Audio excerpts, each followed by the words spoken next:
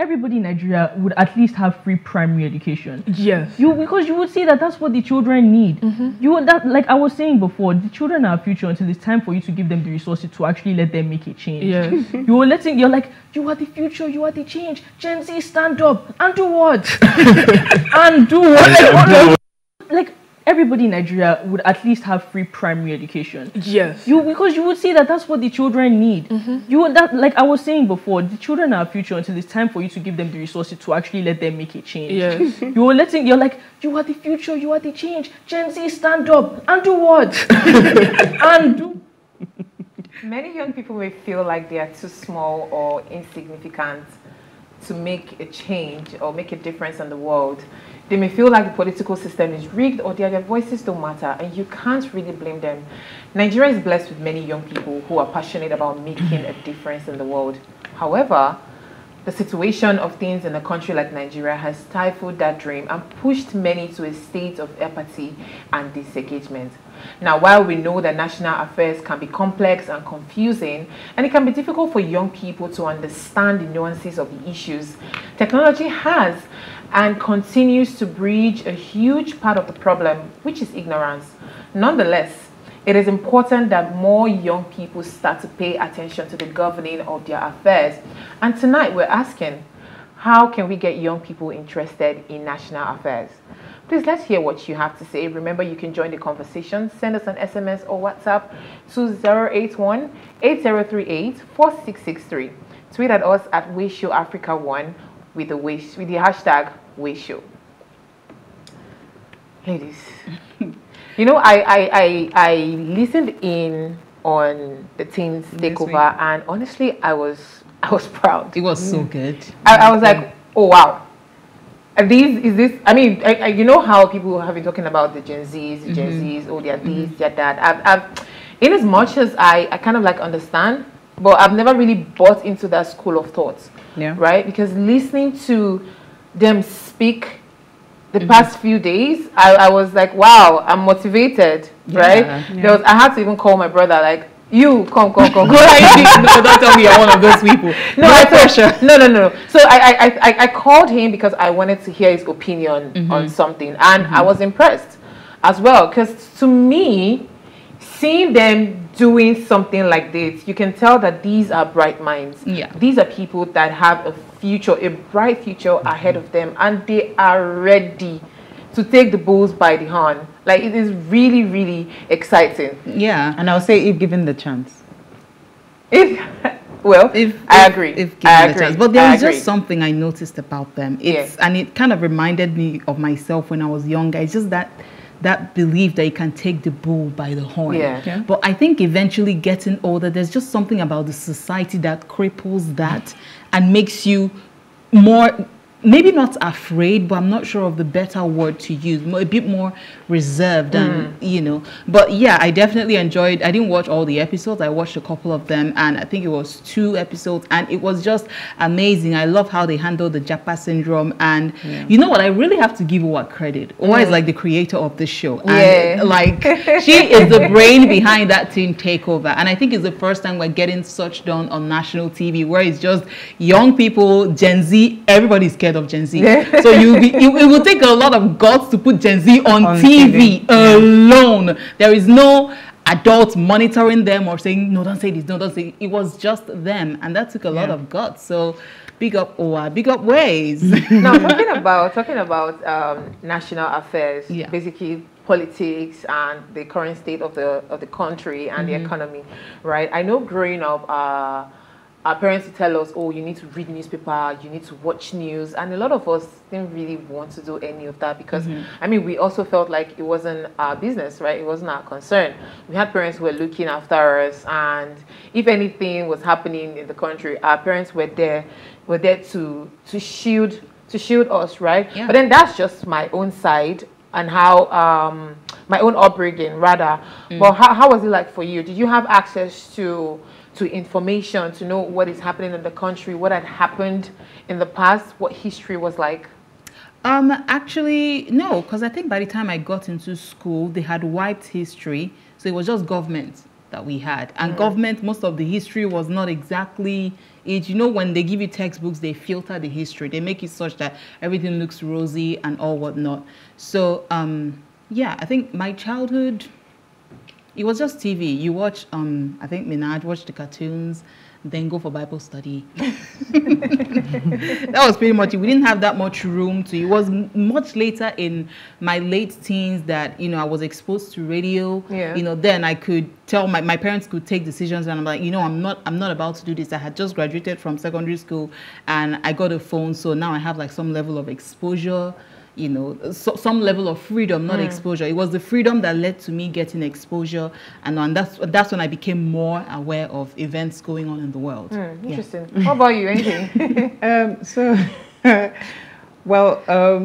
I think it's not very different because we grew up around the same time. So I would say for us then we grew up at the time of locked TV and TV having the padlock and all those things, and then we used to have access to it at 4 o'clock. Just before 4 o'clock, it opens, and then you have all the national anthem. And all. So for us, that was, and you get to watch TV from I think about 4 o'clock, where they have the children's program till I think about 6 or something like that.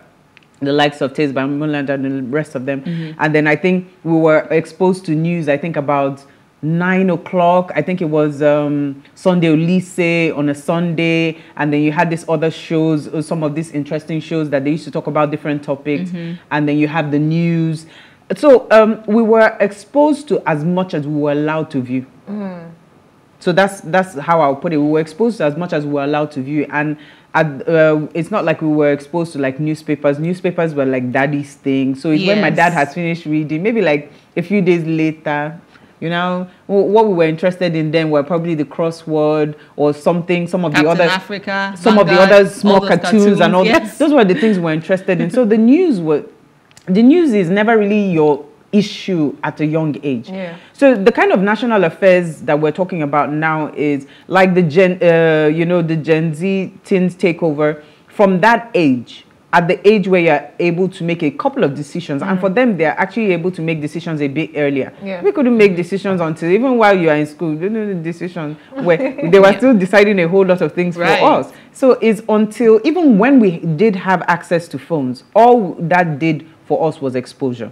So we could now view what we wanted to do, join some of this social media, high five and the rest of them, Facebook, Messenger, to say hello to a friend, because even the phone that you had, and then we didn't even have phones. I didn't have phones till way much later. Then we didn't have phones. Even our phones at home were like coded. So you have to know how to uncode. So you're exposed to as much as your parents allow you to view. That's how much news we had. But now, today, oh my God, the accessibility to news and information. I'll tell you what. Sorry to cut you, but my sister's 4-year-old knows how to go, turn on the TV, get to YouTube, select whatever he wants to watch, and watch it. Something you're talking about a 4-year-old. I have a 2-year-old cousin, nephew. He would take your phone that he has never used before. All you need to do is unlock it. He knows the YouTube. He knows exactly the YouTube logo. These kids. To tell you how smart he is, I tried once. I downloaded the kids' YouTube, and he said he wanted to use my phone for YouTube. So I went to the kids' one and I opened it for him and gave it to him. He looked at it, and after a few minutes, he just zoomed it out. Like he just went out of the page. Wow. Did my screen like this and found the right one. Just clicked it and opened it and said, he has minions. So he loves, he has cocoa melons, and they don't put it, say, cocoa melon. And I'm looking at him like, how did you get here? He knows. So, and even when my nephews were little, they were the ones that told me, that it was from them that I knew that when you lock your iPad screen, they can still go to the pictures. So the thing about it is that right now, we have a population, I think 60% of Nigeria's population are under 25. Ooh, at this moment. So we have the youngest African population in Africa, I think, or one of the youngest population in Africa. And to see that the teens can actually pull off something like this for a whole week, I was really amazed. Because for the longest time, like you rightfully said, we just take Gen Z as a bunch of internet-driven, unruly, emotion you know, imbalanced people. But the thing is that it's also not, it's very important for us as individuals and as we grow, not to generalize. For at least we have been able to put that to the test, and they have shown us that they are capable of doing, that they are capable in terms of that they have the capacity to be able to actually think for themselves and make the right decisions if led aright. Now, from what you know, she said, Basharun said, Yasmin said all through the week, she made a statement that you keep telling us to stand up and stand up for what? And that's where we've come to. Because even when it's time for the youths and the teenagers to actually take over, by you doing something like this, actually letting to see if all that you've been teaching them has been absorbed, you actually have to give them the opportunity to actually show what they are capable of doing. Then you know how to correct, direct, instruct, and guide them. But if we keep shushing them and shushing them and expecting their opinions not to be heard, we are still expecting them to be the leaders of tomorrow, because we're not going to be here forever. So if you don't give them the opportunity to actually rise to the occasion, make their own mistakes, and come to a realization that this country is for us all, and not just about everyone maybe jabbing and running away and then coming back much later, you're still going to meet the same thing. So if you don't work, if we all don't put hands together to work at it now, you go, you come back, your next generations will still be here. So whatever you think you're avoiding and running away from is going to be here waiting for the next couple of generations, because you can't live outside the country forever.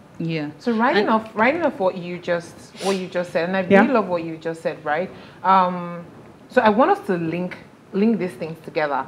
We're talking about how her 4-year-old, you're 2 years old, right? They're able to go into your phone and search for these things, right? Now, it shows that things are changing from when we were little kids or teenagers or young adults to who the Gen Zs are right now, or to who the young, I don't know what they call it, Gen A, who they are right now, right? Now, if you look at that two picture, what can you say is different? Right? What is causing this recent curiosity, this need to want to know more, to want to be different? I think it's partly because the world has been demystified. You know, there isn't a lot of things that are hidden or, you know, denied access or something. Like, we are in a place where back in our time, you had to be of a certain age before you can enter the cafe. And then you need to have the money to pay for 30 minutes or 1 hour to have access to information. And some zones don't even have cafe at all. They don't have power, you know. But right now, that's not the case right now. Just open your phone and just get data, or you don't even need data. Have Wi-Fi at home because your parents need data, right? Just connect to the Wi-Fi and literally the world is one click away, you know. So I think that is one of the major changes that, you know, that happened with Gen Z and millennials, and even the Gen A that is coming after Gen Z. Yeah, I think I was also going to say that one of the ways that we could so easily stop what happened with the millennials and the baby boomers and all what generation, one of the easiest ways to stop that is to ensure that there is a merge with Gen Z and the millennials. Because if the millennials keep saying, oh, it's our turn, what's that? It is my turn. You know, if we keep going for that, then we're going to end up doing what the baby boomers do. We're going to push them out, and then eventually they're going to be like, you know what, I don't care about what is going on here. You guys do your stuff. And maybe they end up doing the Japa syndrome, you know. So yeah, we definitely need a merge of both generations. Sorry, I like to clear something that you said. Yeah. It's not all of us that are millennials, please. That millennial thing what are you, Gen Z? No, Gen I'm A. millennial. I don't know about the person you were talking about. But I, you know, one of the ways I would say we can bridge this gap is the kind of communication. Yeah, communication is very key.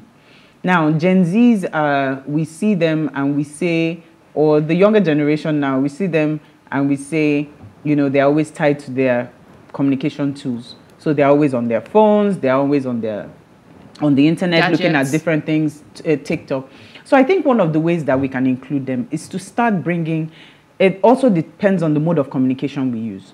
Now, if you know that they're always on the internet, what kind of information are we putting out on the internet? What kind of information are the different agencies that want, that the way you want to affect them? Like when we talk about politics now, for example, who are those younger people? How much inclusion is there for the younger generation. When we talk about, we have youth leaders, we hardly hear about them. Most of the time when we hear about them, they're in support of the government. What are they doing for the people? How are they bridging the gap between the younger generation and the older generation? I think that is one of the things that people like youth leaders, youth advisors, when people in the youth department of any organization or agency in Nigeria can actually... Okay, so just hold that thought, right? So we'll take a short break and we'll see you shortly.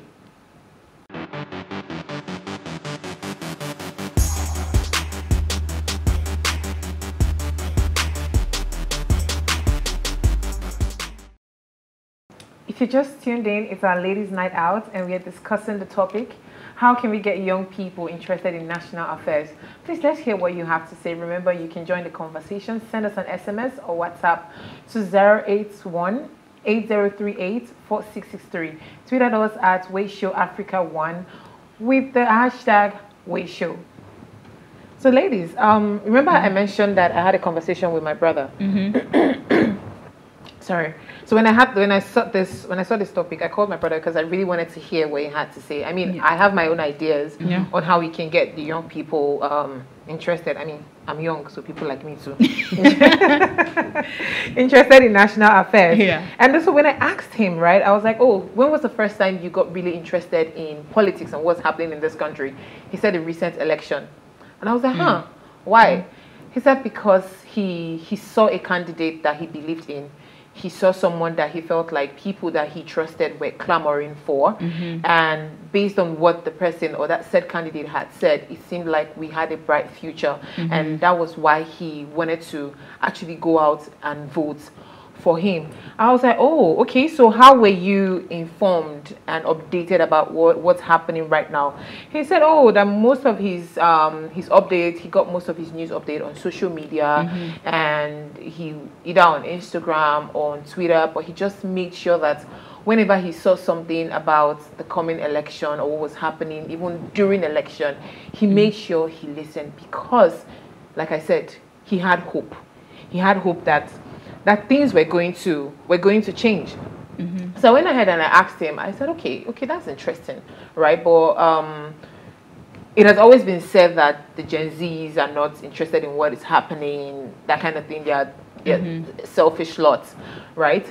But what do you think? How do you think we can get young people like you more interested in national affairs, interested in what's happening in the country, right? To care. And he said, oh, just get people like me to talk about it. I'm like, okay, explain. And he says, oh, that most of us are on social media.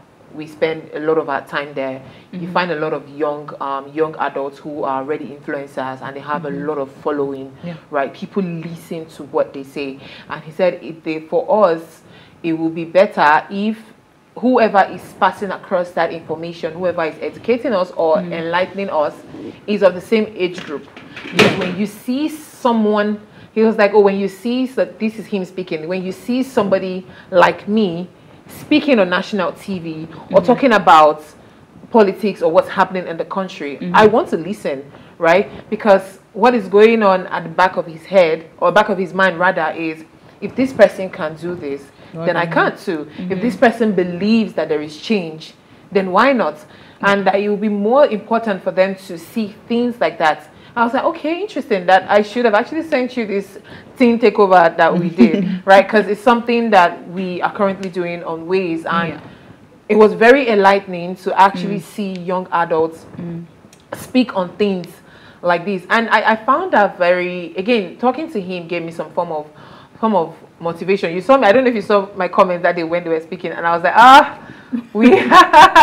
it means that we have a bright future, right? We have people who would actually stand, and people who want to see change.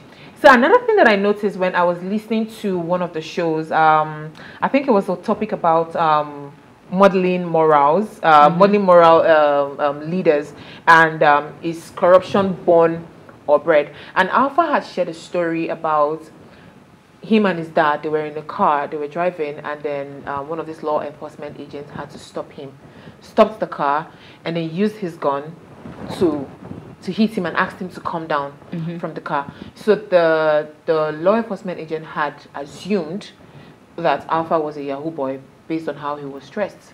And Alpha had a laptop with him, and he thought that his dad was his Uber driver. Wow. Right? And he was asking him, oh, what's your name? What do you do? And he goes, oh, I'm a student. Oh, what school? And he mentioned his school. And the guy's like, oh, okay, he's just making inquiries. And now, looking at it and seeing that a young man of his age has experienced something like that, right? And even on that show, a lot of them spoke about the corruption in the country and things they have witnessed. And honestly, I honestly don't blame them if they don't want to be associated with what is happening in the country. Because for them, it's like, I have a dream, and I've seen a lot of people, I've seen my parents' dream being bashed. I've seen people who have come out to protest and they've lost their lives. I've seen that, oh, the government has said they would do this before they got into the seat of power. And by the time they got there, nothing happened, right? It's like, oh, you're looking at yourself. A lot of them want to also leave the country because they feel like, if I stay here, I'm just going to be the same way as the former generation. I'm going to tell you something, right? Because when he's talked about like watching dreams shatter, I realize, like, personally, I've had a couple of my dreams shattered, right? Well, maybe in the future it will still pick up, but for right now, I realize that just because of the configuration of the country, there are certain dreams you cannot achieve because you're not rightly positioned to achieve it. And why are you not positioned? Because your country hasn't considered the fact that these things, people need these things, so let us make these things available, right? So that's sort of like a disadvantage. And you also said something about value, about listening to them.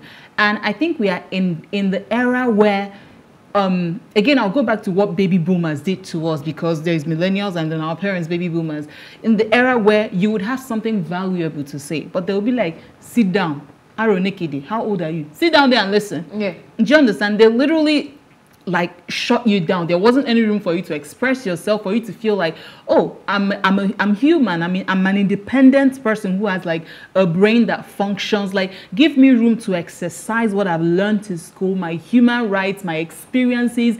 Let me open up and tell you this is who I am. There wasn't any room for that, you know. And I have to applaud millennial parents, because right now we see them not replicating the same thing in Gen Z and Gen Alpha, which gives them more, makes them more audacious and makes them more open to saying, okay, like, look at Yasmin. Imagine if her mom Morenike says, oh, you don't do that. You cannot go on live TV. You are too young to do that.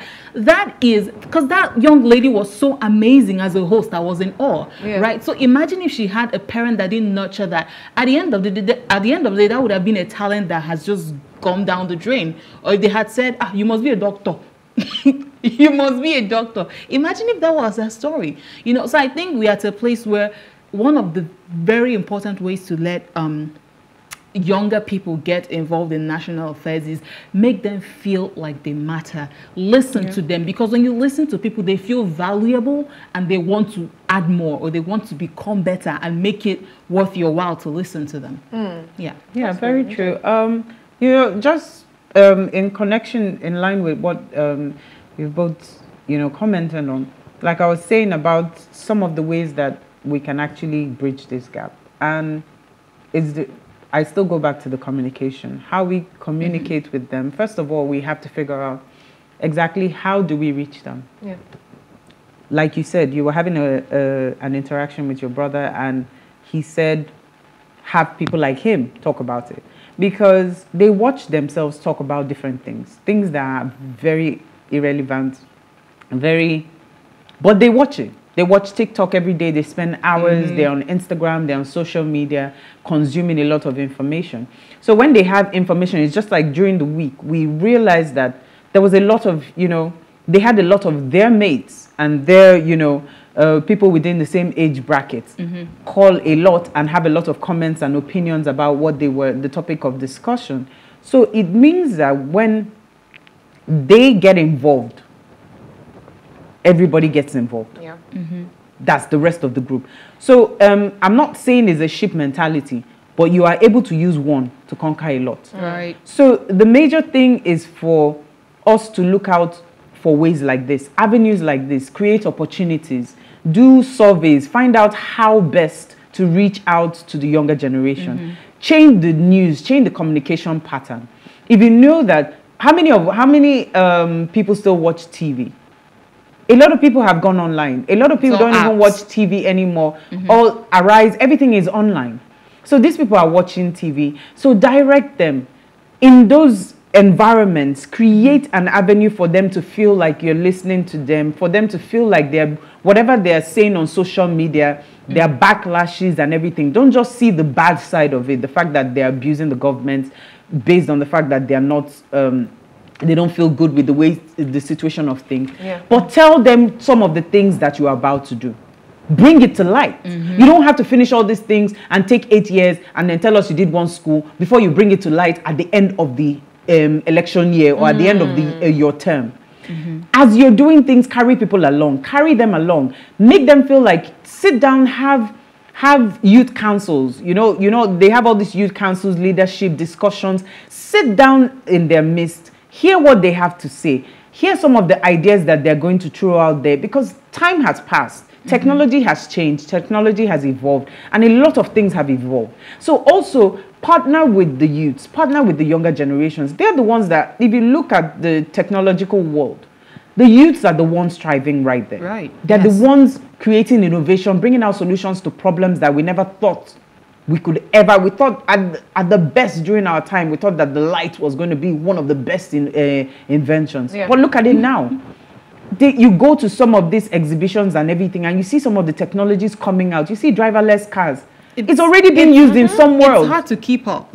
So we need to get to the point where we give our generation, the younger generation, an avenue to explore. That is where true innovation actually comes out from. So an avenue to express themselves. That is where confidence to even speak comes from. Right. Just let them be a bit more expressive. From there, you learn they have questions. Those questions create some level of what's the word? Inquisitiveness. From there, they research. From there, if there's a solution, they bring it to light. If there's no solution, they start to seek for a solution, because they are always looking for an answer to everything. Right. From the littlest things. You have conversation. A lot of parents have you've been doing something tirelessly for years, and your child just asks you one question. Mommy, have you ever tried doing this? I know how many problems I've even helped my parents to solve when it comes to like technology. You have been having an issue for years, and some small child just takes your phone, locks it, then swipes like this, and you just realize, wait, when my phone is locked, I can actually still see my pictures. How? Wow. And it was a puzzle for me for a while until I actually told my nephew, here's my phone. I locked it and I gave it to him. And I just saw the process. For the first time, I actually saw how to work on my own phone from someone who has never held a phone before. So it already tells you that the next couple of generations down the line, they're coming in because of the exposure that they allowed, because of the level at which their brain is allowed to function on, and the technological advancement. As they're coming in, it's almost like they become adults from the tummy. So they're asking questions, the questions we never asked. They're asking the questions, so they're very curious. And that curiosity is what births a lot of innovation, creativity, and what have you. So we need to get to the point where we listen to them. Not just, I feel like the communication, and another major point is that the communication has to be a two-way street. So we grew up in a generation whereby the communication was a one-way street. It's obedience. That's it. You obey, or it's not even naughty corner. Now they do naughty corner. Cane, straight. Zaza. And you will obey. And you will cry and you will come back. Because I don't want to hear pim. So communication has to get to the point where it's a two-way street. You notice that when you have a communication, I have some certain communications with my nephews, or I hear how my sister has communication with her kids, and I'm like this, I'm in awe. Because it's like, they're like adults. So do you know what you did? They know what they did. Do you know what you did? Yes. Do you know it was wrong? Yes. Tell me how you feel. They would express themselves. Maybe there was a miscommunication, or they knew that they were wrong, but they thought they could get away with it. They would tell you. It tells you that they already know. So all you need to do is to learn how to communicate with them in such a way that at the end of the day, we don't always have to end up with the whip. Right. You communicate with this generation now, and they come to you and they tell you, I'm sorry, And they tell you, I'm sorry, I apologize. They apologize to you eventually, which means that they know they have their avenues, their compartments within their system that opens up because of how we communicate with them. So it's very, very important. In my opinion, that is one of the major things that we have to use as a tool in order to get to the younger generation. Because if we do not excite them with what is their reality, they keep living a life thinking that everybody's going to go away. No, everybody's not going to have the opportunity to go away. All of us didn't have the opportunity. If not, there would have been nobody remaining here. Right. So a group of us all have to come together and agree that we're the ones that will stay here and try and make that change. If not, there's nothing for our next generations to come back to. I agree with you, Angie. Like everything you've said, I agree 100%. Santi, you have a comment? Yes. Oh my goodness. I was lost. Listening to her analysis. Okay. So we have a message. Good evening, my dear beautiful sisters of What Are You Saying? #ways. How can we get young people interested in national affairs? There is no too much talk about it. My dear beautiful sister Nwajiaga made mention of communication, which is very key. Another thing is, what information are we making available in the internet? Thirdly, to be aware of what the government is willing to do for the young people and the elderly ones.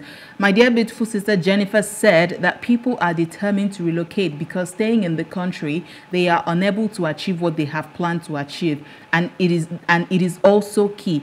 Thank God the show is back fully. So happy and excited to see my dear beautiful sister Jennifer anchoring the show. Nice job, my dear sister. My name is Daniel Ilo, Ways regular fan. Thank you, Daniel. Thank you. He gives the best comments. Top fan. Like, yeah. We're also a fan. We're also fans. Yeah. Fanning you. But just to round off, right? I'm backing off what Angie said, right? Yeah, communication is very key. And if we are going to communicate, it also means that we need to also implement some of these ideas that the younger generation are going to bring to the table. Because I know sometimes when I was younger, my dad would ask us for our opinion, and guess what? He's never going to use it, right? He just felt like my question exactly. So if you asked me and I gave you my opinion, why are you not using it? Why did you ask me to begin with? And I've never been comfortable with it, right? I had a conversation with him 2 weeks ago. We had a little clash and he was just talking, and I told him, see, the reason why I sit back and I don't see anything these days is because you don't listen. Right. I give you my opinion and I'm so sure, 100% sure it would work.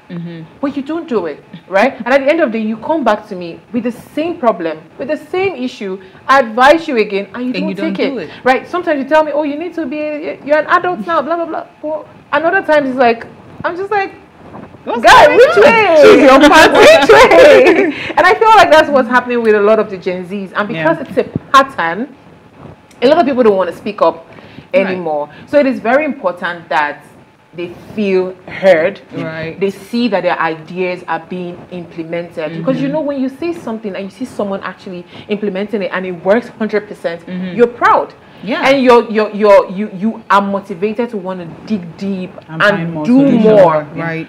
But yeah, well, thank you so much, ladies. Such a lovely conversation. I don't want it to end. No, it's been a great week, and they've proven to us that there are actually people capable of doing this. They just need to be given the opportunity. That's it. Yeah, we should have one for a full summer. That would be awesome. Well, anyway, thank you so much, Sandy. Thank you, AJ. Thank you so much for being here today. And I love your smiles today. Thank you. Thank you. Anyway, before we go, do ensure to follow us on Instagram at Ways Show Africa. You can interact with us further, drop a comment, and most importantly, follow all our social media engagements. And remember to like, share, comment, and invite your friends and family to watch us and follow us. If you missed today's quote, here it is again. Never doubt that a small group of thoughtful, committed people can change the world. Indeed, it is the only thing that it ever has. And this was said by Margaret Mead. See you tomorrow at 8 p.m. as we bring another great conversation to your screen. Bye.